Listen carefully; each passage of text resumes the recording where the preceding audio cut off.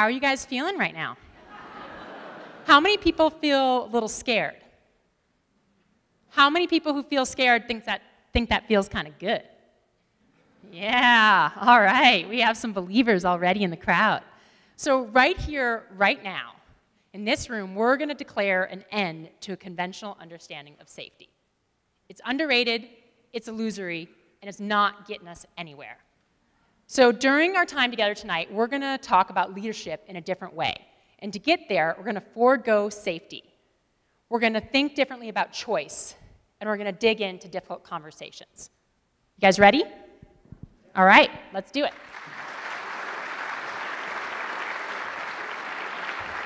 I'm 125 feet off the deck. And that crack, the thing I'd been using for all of my security, both for my hands and my feet and for my protection, was gone.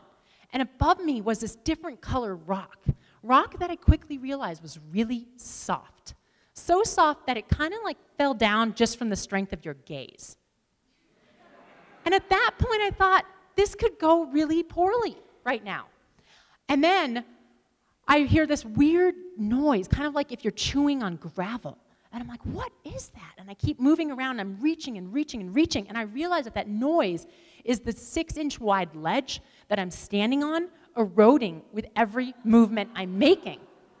And so I freeze, and I think, oh God, it's only getting worse. I'm going to have to move. So I think to myself, I'm going to be as light as a daddy long-legged spider. I'm going to be as elegant as a hummingbird, and I'm going to keep going. And I did. And I reached another crack, and finally another ledge and a position of security. I was so amazingly happy. I probably had the biggest smile on my face I've ever had in my life, because not only had I made it through this position, but I realized we could climb this thing. I learned that stability is completely transitory. We can never stay in the same place forever.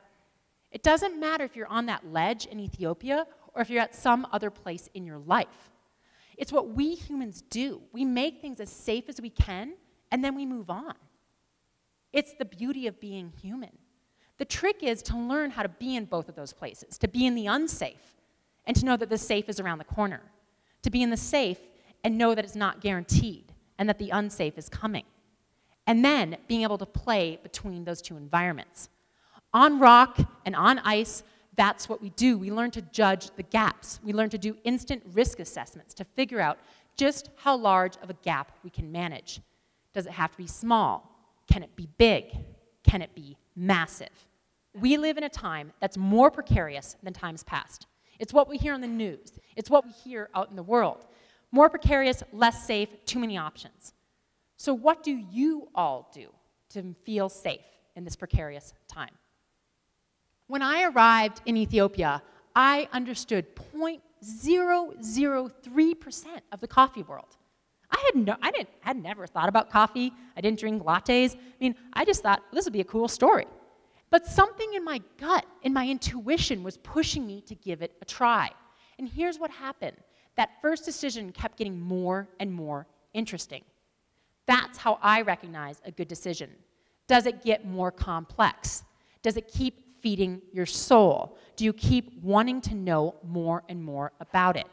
There's all this talk about intuition right now, and it's like, let's make snap judgments, let's move fast, let's be quick. But intuition, when you do it right, is for the long haul. I was not planning on going to that face. It was not our objective. I didn't think I was leading a team to climb a hill. I thought I was leading a team to climb a 3,000-foot crazy vertical rock face. We went on that trip to do a first ascent of the Brandberg, the tallest peak in Namibia. That clip that I showed you at the beginning when I'm hyperventilating, that's from that climb. And it was amazing. First ascent, highest peak in Namibia. But what am I most proud of? That hill that we climbed. It's a thing that I didn't know that was there, but that my gut led me to, that my intuition brought me to. For some reason, when we go on an expedition like to the Namibian desert, we expect unexpected things to happen. So we're almost prepared for it. Why is that? My goal is always to bring some of that back, to be open to those opportunities. That's going into the middle. It's going into the middle and playing with it. And if you keep learning, it means that we're doing something right. I don't just think this makes things more interesting. I think this makes us better global citizens. I think it's how we open ourselves up to new experiences. I think it's how we open ourselves up to new people. It's how we stretch as humans. It's how we stretch as a global society. To do this, however, to do any of it, we're going to have to take and tackle difficult conversations. Because we can't go in the middle, we can't be unsafe, we can't follow our intuition unless we're willing to get a little gritty with it. I lead trips all the time to places where there are more fatal snake bites than there are cures. Places where the adage goes that if you get bit, you take your affected elbow, nose, toe, and you put it in a bucket of milk. And you hold it there for 5 minutes, and you want to see if the venom stops. If that doesn't work, drink the milk. Fill the bucket with petrol. Soak that part of you that got bit in the petrol. Wait for 5 minutes. Still not working? Put the petrol in the truck and drive as fast as you can on that one bucket of gas and hope to God you make it the 5 days it takes you to get to the hospital. You can't make things safe when that's the environment that you're leading trips in. So you have to be honest. It's the only thing that we can do. But it's also where things get really fun. We don't need, as leaders, to provide answers. We need to create safe spaces for complexity. Lean in to that complexity. It's our global responsibility. It's definitely our opportunity. I want to close tonight by asking you all to move toward that complexity. So how are you going to do it? You're going to forego safety, number one. You're going to follow intuition all the way through, no matter where it takes us, and have difficult conversations. The first thing, the safe thing, is always the hardest. But I will tell you that I am a total control freak.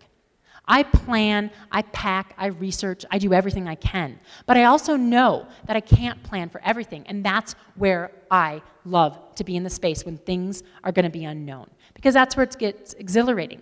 That's how we dig into the richness of our life. And that's how we, as leaders, lead into the unknown, where you can kind of rub up against the edge in that loose-tooth way, and you can say, oh, that hurts. It feels good. I want to spend some time here because it's interesting, and I'm learning.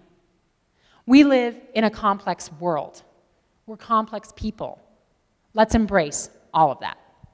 Thanks so much.